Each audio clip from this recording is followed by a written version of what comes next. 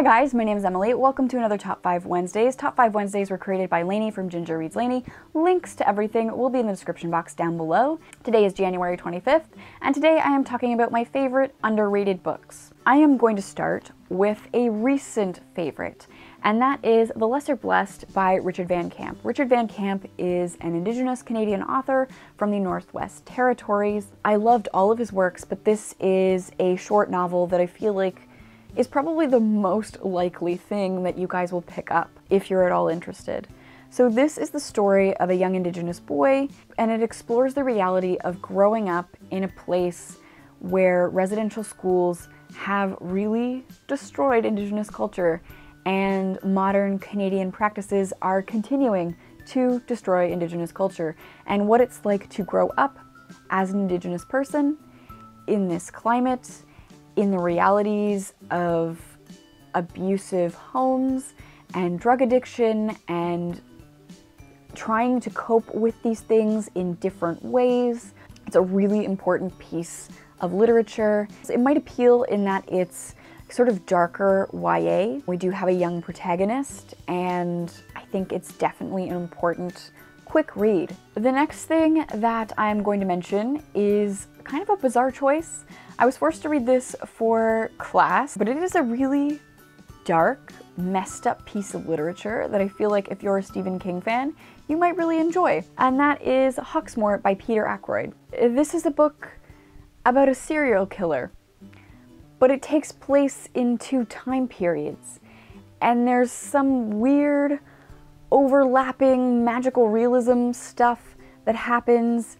It's brutal, it's dark, it's creepy. It actually stands out in my mind because to film this video, I went through my shelves and I was like, what jumps out? What is something that I read and still jumps out at me?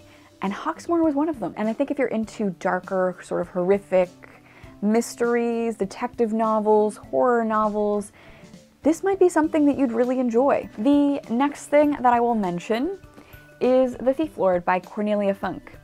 This is again a piece of children's literature. It's something that I read as a kid and it jumped out at me from the shelf still. It's about a band of children who steal things, and they're sort of under the leadership of the titular Thief Lord.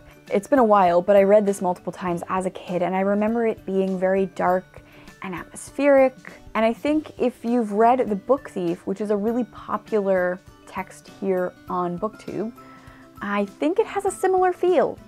And I think you would like it if you've read The Book Thief. Not just because they're about thieving, just a sort of darker, child-focused narrative. The next book I have here is First Test by Tamora Pierce. Yes, I am never going to shut up about this series because I think everybody should read some Tamora Pierce. I think that in terms of gender and power and agency, Tamora Pierce has a lot going on. Could she be a little more intersectional?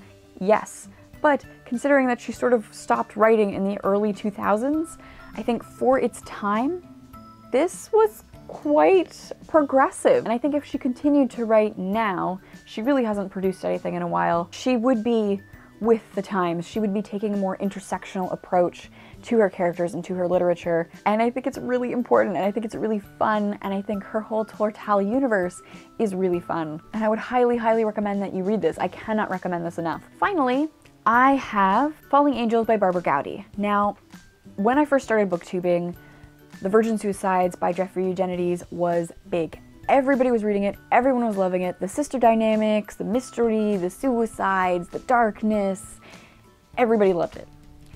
I was recommended this quite early on in my booktube career. I do have a career. I do have a video talking about Barbara Gowdy's Falling Angels and a couple of her other works, because after this book she quickly became one of my new favorite Canadian authors, and I am working my way through the body of her works. This is much like The Virgin Suicides, so if you were part of that craze that read The Virgin Suicides, I think you would really like this. This is the story of family, it's a story of sisters, it's a story of unexplained weird deaths and mental health issues. It's dealing with a lot of the same issues and themes, and the sister family dynamics are here, and I think this is definitely worth the read if you've read The Virgin Suicides and love The Virgin Suicides. Those are my 5 underrated reads, so let me know in the comments down below one of your underrated reads. Thank you so much for watching, and I will see you soon. Bye!